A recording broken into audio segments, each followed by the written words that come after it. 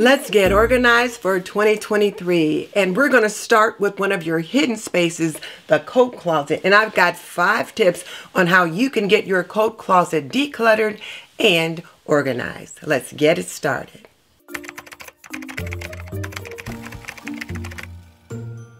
This video is brought to you by Aprondiva.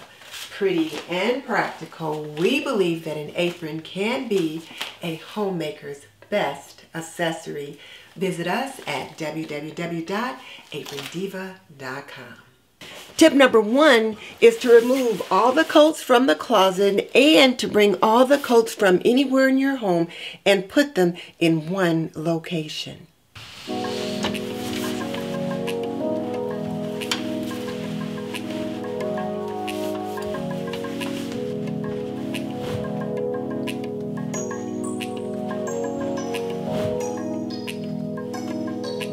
Now that everything's out of the closet, we're going to declutter. So now that we've got everything out, I'm going to sort the coats into his and mine, because it's important when you're decluttering that you only declutter your own stuff.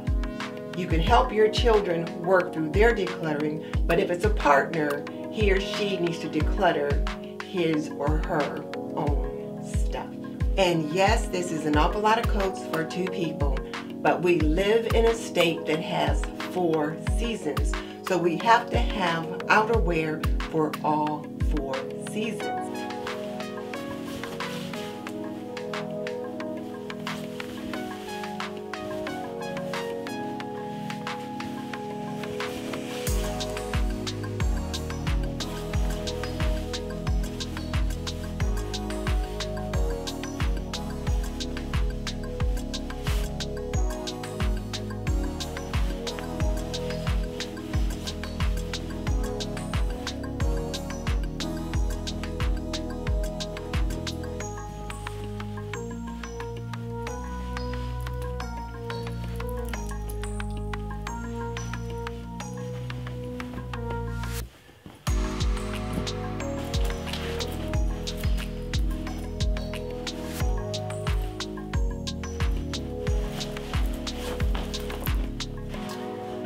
Now this is a coat that I don't wear often, but when the weather is absolutely crazy and it's bitter cold, it's perfect when I have to go out because it's really long and it's nice and heavy. So even though I only wear this one when the weather is at its worst, I need it when I need it. So I've divided my coats into winter, spring, and donate. So the donate ones are going to be boxed up and taken out of the house today.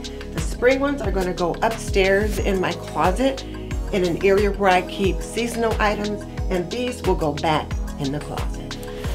Now this one is super heavy and it also has a hood.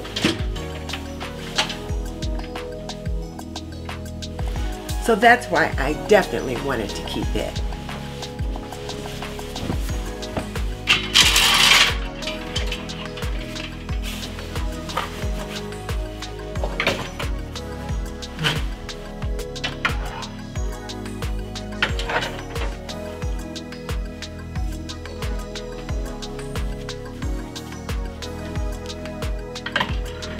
Now these are my 5 winter coats.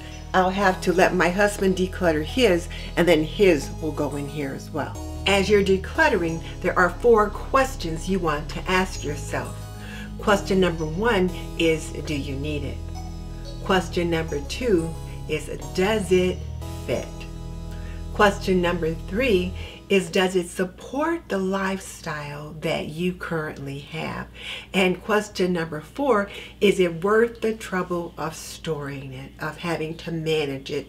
Because everything that you keep, you have to manage. You have to look at it as inventory and you've got to manage it. So, do you need it? Does it fit? Does it support your current lifestyle? And is it worth the trouble of managing it? And tip number 5 is what Kay from the Organized Soprano calls uniformity. And that means to have things in the closet that are alike or as much alike as possible. So for this closet, I chose to have hangers that are all alike. So even though the coats in the closet may be different textures and different colors, the hangers provide a uniformity that just tones everything down. And you'll note that I carried the uniformity to this top shelf in the closet. I use these bins to store our hats in, mostly winter hats, but some of my husband's spring and summer hats as well. So I've got bins of a similar color and the same size and the same make, just to kind of help tone down the different colors and textures in the closet. Now, a bonus tip is to put decluttering and organizing your coat closet on your seasonal to-do list. That means every summer, fall, winter, and spring, you're going to declutter and reorganize your coat closet. That's the only way you're going to keep things up. And remember the most basic rule of one in, one out. For more homemaking and home organization tips and tricks, click here.